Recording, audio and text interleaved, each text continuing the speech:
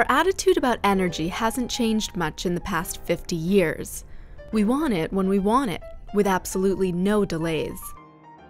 The thing is, because many of us are on similar schedules, our energy use tends to follow a similar pattern.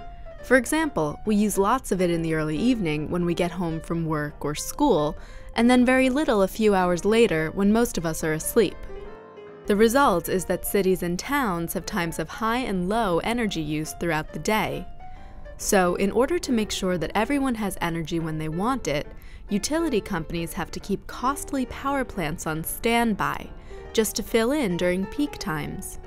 It would be great if renewable energy sources were always available during times of high demand, so we wouldn't need those extra power plants. But solar and wind farms produce electricity only when the sun is shining or the wind is blowing. And if they produce more electricity than people use, too bad.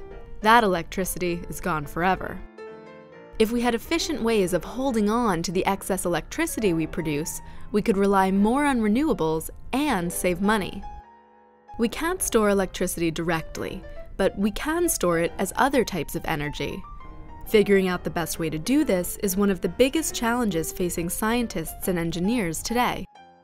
One of the most likely solutions is to store electricity in the form of chemical energy inside giant batteries.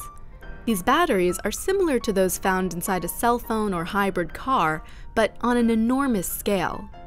The hard part is making a battery that can provide power to thousands of people for several hours, but which isn't too costly and doesn't take up too much space.